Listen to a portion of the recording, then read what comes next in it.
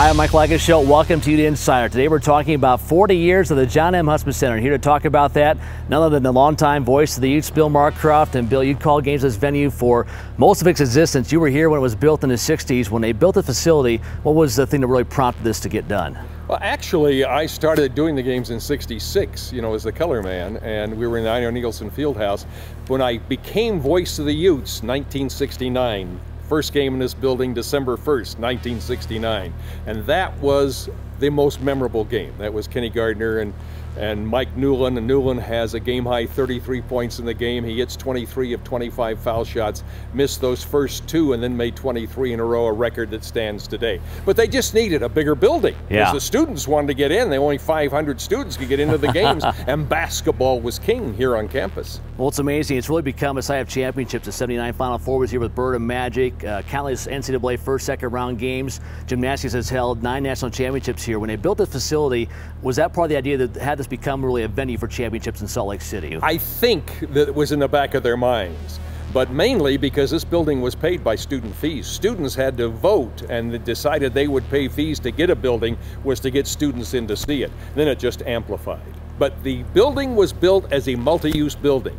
Acoustics are beautiful in here, which you don't find in the pit or anywhere else, or the Marriott Center, where it's just a barn. But in here you can have Pavarotti, you can have Bill Cosby, the first act in here. And as you said, we have had the greatest attendance for women's athletics in the history of all women's athletics.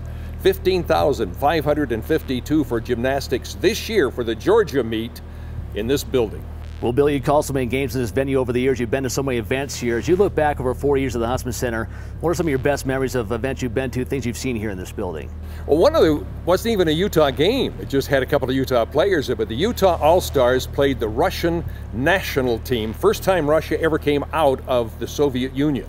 They played an All-Star team in New York, beat them. All-Star team in Indiana, beat them. All-Star team in Kentucky, beat them. Came here, and on our All-Star team, Mike Newland was on the team. This was in 1970, and we had All-Stars from Weber State, Willie Sojourner, from BYU, and from Utah State, Nate Williams, Natalie Williams' dad. They played the Soviet Union national team here, their Olympic team, and beat them. Well, Bill, how about some Utah games you attended? Utah games, when we had a team that had 7 NBA players playing. We had, for Utah, it was Danny Vrains and Tom Chambers and Pace Mannion. For BYU, it was Danny Ainge and Greg Kite and Fred Roberts and Trumbo, who all played. You had 7 guys who played in the NBA, played pro ball, played in that one game. It was a magnificent game in here, and Utah won the game. How about that? Well, that's fitting the way it should have played out that afternoon. We're celebrating 4 years of the Hussman Center on February 27th when Utah hosts Wyoming for men's basketball. Bill Marcoft will MC and also narrate a special video. Come out and see us. That's for this edition of Ute Insider. For Bill Marcoft, I'm Mike Lageschulte. Thanks for joining us. So long, everybody. Go Utes!